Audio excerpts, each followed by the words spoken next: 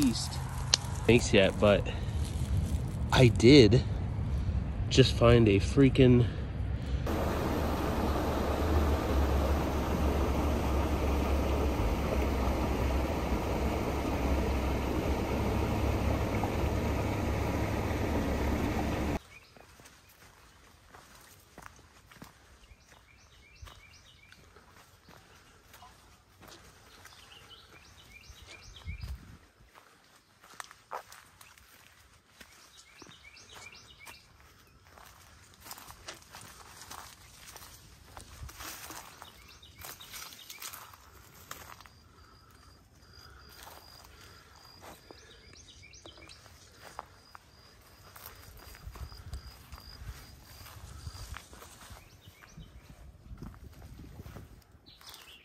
turtle just jumped in the water.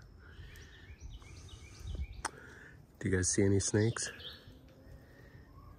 Maybe one that I am not seeing. Oh, there's a snake right here. There's a huge plain-bellied water snake right here. I don't know if I'm gonna be able to get it. Let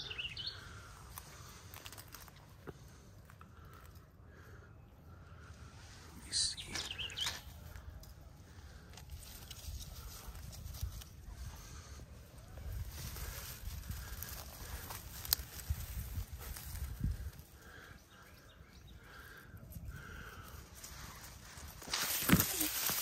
Got her.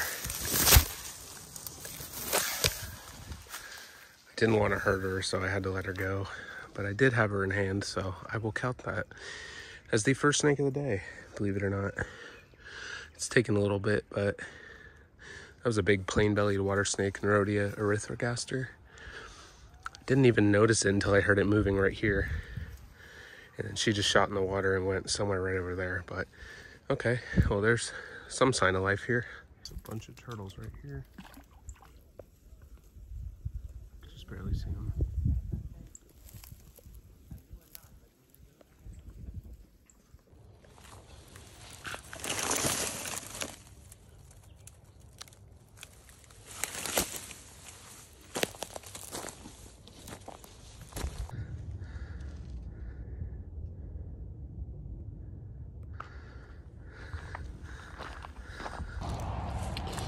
All right, so didn't get it on camera, but did just find a giant redheaded, Texas redheaded centipede right here.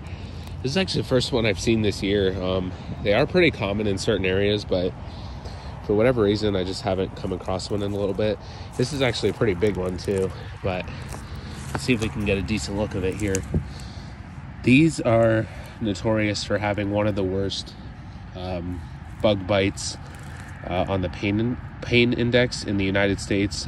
So not something you want to get bit by any means. They have some pretty powerful venom, not life-threatening by any means, but it will definitely ruin your day, possibly your next few days. So especially one this size. They do get quite large. I would say at least 6 to 7 inches on average as adults.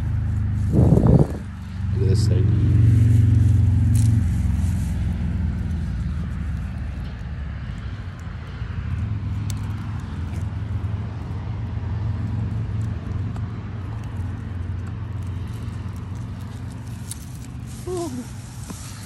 That is a beast. Wow. So awesome. And as far as diet goes, these just mainly hunt any kind of like other arthropods, you know, insects, arachnids, anything like that they can really overpower.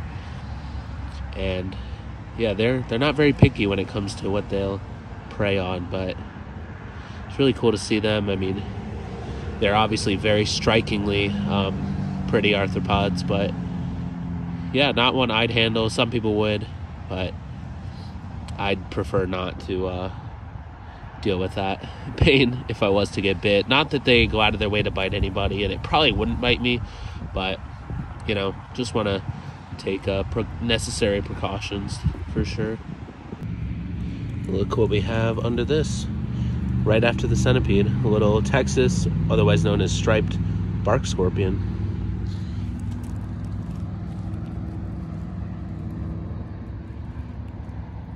It's like a young female, possibly gravid. Cool. cool. Got a nice rug here. Just showed up now at another abandoned spot.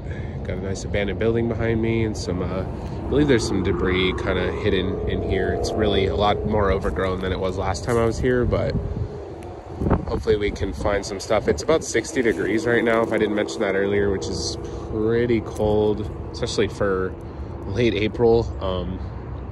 But maybe we can find some stuff under cover. We already obviously did find some cool bugs, so maybe we'll get some herps out as well.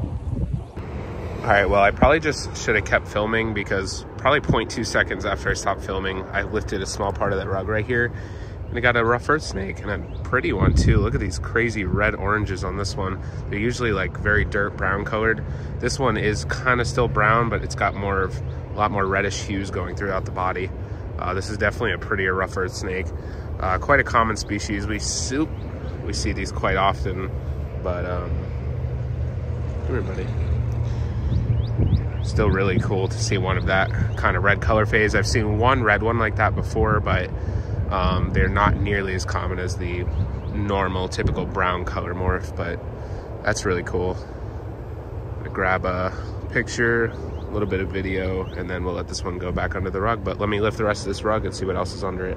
Oh, and I saw a ground skink as well.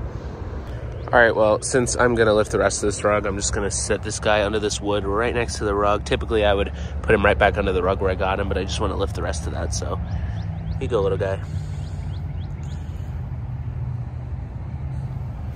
So this is what I was looking for. It's a huge piece of some kind of metal, and it looked really good last time, but we didn't see anything under it, so I'm gonna check it again and see what happens. It was extremely heavy and difficult to get my hands under, so I had to shut the camera off for a minute, but I didn't see anything under it. It looked great again, but no snakes, maybe just bad timing. I did see some rodent nests under it, so that's definitely a good sign. It's especially rough when you're herping by yourself, lifting heavy stuff like this, because you really don't want to get your hands up under it. You want to be extremely safe and cautious when you're in areas where there's potentially venomous snakes, and there are absolutely diamondback rattlesnakes in the area, so, and copperheads and things like that, so I don't want to be getting my hand right up under it. I had to get it at an angle where my fingers weren't there exposed under there in case there was like a rattlesnake sitting under there. But yeah, just something to note if you're out herping and doing this kind of stuff. You want to be really careful with your hands. But yeah, just wanted to note that. Gonna keep walking around and see what else we can lift. All right, it just flipped our second rough earth snake of today under a little bit of cardboard here. This is like your typical brown one for comparison here. Good looking snake though, looks pretty healthy.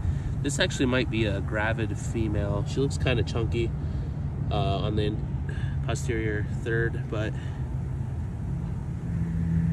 that's really cool. I'm just gonna leave her be. I'm not gonna bother her too much. I'm gonna put this back over her, but we'll count that.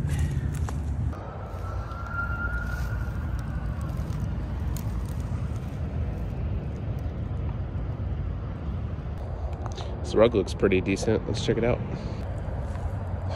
So I just lifted this rug up. Haven't seen any snakes yet, but I did just find a freaking tortoise, I believe. I mean, a box turtle. That is so bizarre. If it is, I believe that it would be a pretty good find for Central Texas. Looks like a pretty young one too. And I thought it was not alive at first, but it is absolutely alive.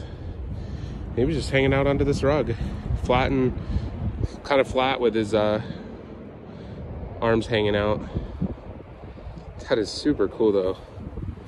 What an interesting find. Come out, buddy. I want to see what you are. All right, well, while he decides if he wants to come out of his shell or not, I'm gonna just look through the rest of this rug and make sure we didn't miss any snakes or anything like that. He's already starting to stick his head out, but let me check this real quick. I'm pretty much at a loss as to what this guy is, so I'm just gonna figure it out, put the name up on the video, and you guys will be able to see there. But that's definitely an unexpected find, and definitely happy about seeing that. You know, I was on the search for snakes, but mysterious turtle slash tortoise is pretty cool too. Well, I'm gonna put this little one back under his rug pile, and then we'll keep moving. Oh, now you want to take your legs out. All right, buddy. Here you go. Let's see, put you right there. Well, that's going to be a wrap on this week's episode. I hope you guys enjoyed it. Hope we saw enough cool stuff for you guys. I'm going to head inside, get showered. I feel very tired, so I'm going to rest for a little bit. But if you're new here and you're not already subscribed, make sure to subscribe, like, comment, all that good stuff, because it definitely helps the channel out. And make sure you stick around, because we're posting stuff like this every 1 to 2 weeks, and you won't want to miss it. All right, see ya.